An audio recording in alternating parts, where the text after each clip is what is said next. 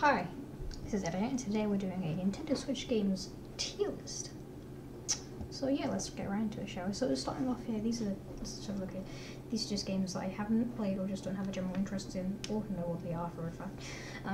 So let's get into it, shall we? So the first game is 1-2 Switch. Now 1-2 Switch is a fun game if you're in a party, if you have a party, if you actually have friends, which for some of us isn't realistic.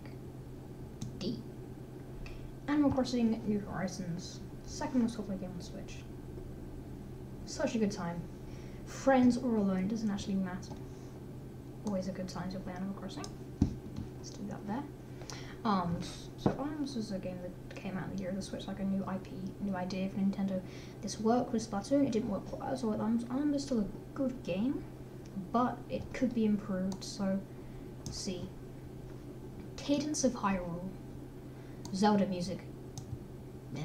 Captain Toad Treasure Tracker. So, Captain Toad first appeared in Mario 3D World. No, Galaxy. He first appeared in Galaxy. But then he got some levels in Mario 3D World.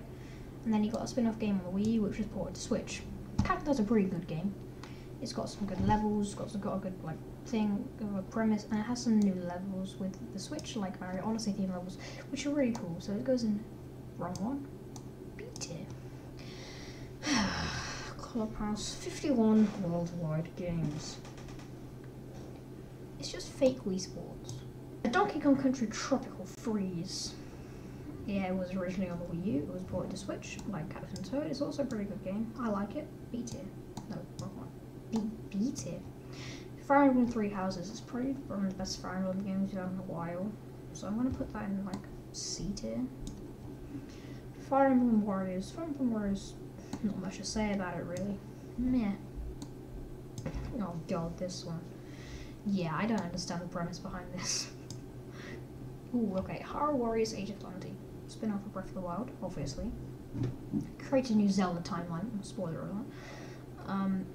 Really good game. It gets quite hard at some points, but I did enjoy it, so A tier. Hyrule Warriors normal, it's not as good because there's no the Breath of the Wild things, but it's still a pretty good game, so B tier. Kirby Star Allies, not much to say. Luigi's Mansion 3. Third in the Luigi's Mansion series, obviously it's a pretty solid game, made by a pretty good company. Yeah, B tier. But no. Yes. Yes. No. No. Huh. Paper Mario Origami King. It was okay.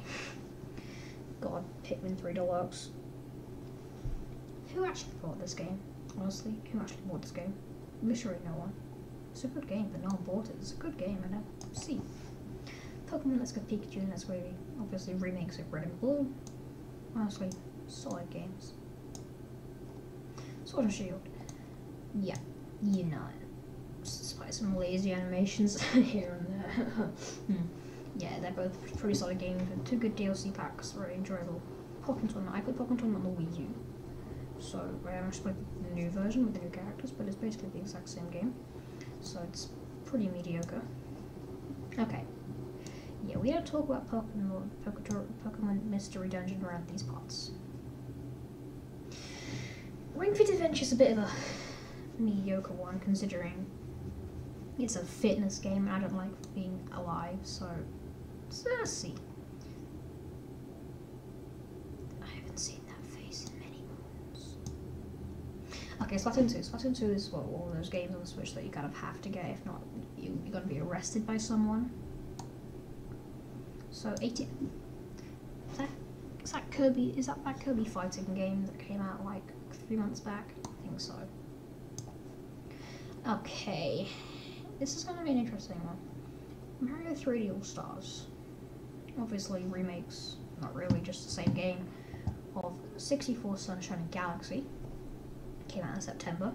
All three of them fantastic games, but nothing really, made it shine like it could have done, but it's still going in B tier. Mario 3D World plus Bowser's Fury. If it was 3D World alone, that's C tier. but Bowser's Fury is such a fun experience. Such a good game. Boink. Mario Maker 2. Mario Maker 2 is obviously a sequel to the original Mario Maker on the Wii U. But Mario Maker 2 is better, and it's good. So it goes that. Oh boy. We're on to our first... I'm lying. What? We're on to a Mario game. The best Mario game on Switch, in my opinion. And it just calmly sits in there in S tier. Mario Party Super version. Heh. There's not much to talk about on that one. Mediocre. Do I need to say anything else? Do I? Okay, I won't. Tetris 99. Tetris 99 obviously free on Nintendo Switch Online. It's a fun game. It's just quite fun, but it can get quite boring, which puts it down to C.